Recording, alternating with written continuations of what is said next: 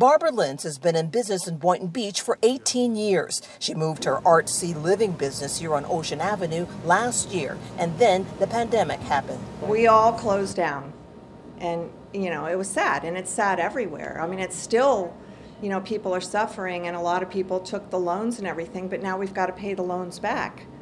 City leaders understand people are still trying to recover, and they're asking for input on how to spend the American Rescue Plan Act money that the city is receiving to help communities hardest hit by the pandemic. We're using it to fund the holes that we are seeing in our society, and by reaching out to the public is how we're best going to figure out where those holes are. A survey was sent out to get feedback. Barbara was one of dozens to respond. I would say small business.